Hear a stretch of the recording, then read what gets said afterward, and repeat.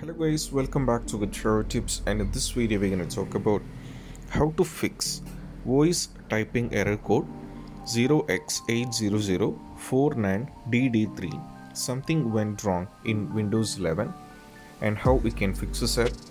So the official update has been released from the Microsoft, and they say they will be working on this and will fix the issue by the next update. But if you're having the trouble, you have one solution which you can try out. For that, you just have to follow the instruction. What you have to do is you just have to go over here. You have to navigate to settings. Now from here you just have to click on accounts over here on the left.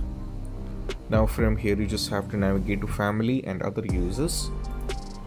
Now from here you just have to click on add other user. Under other user option, click on add account. Now what happens is they will be loading like this, and you have to click on I don't have this person's sign in information. Now what you have to do is you just have to wait, and now they will be asking you a question and you have to go for add a user without Microsoft account. Click on this one.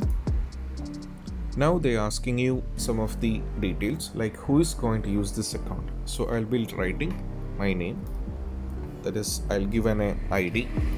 Now I'll keep a password.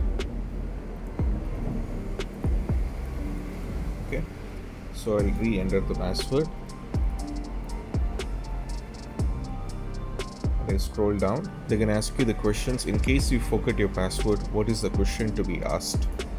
So what is the name of city you were born? So I will give an answer for that. Simultaneously, they're gonna ask me what was your childhood nickname. So I'll give an answer. Now they're gonna ask you next question.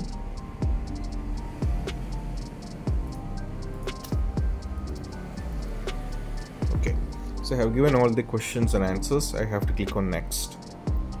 And now as you can see, the account is created over here.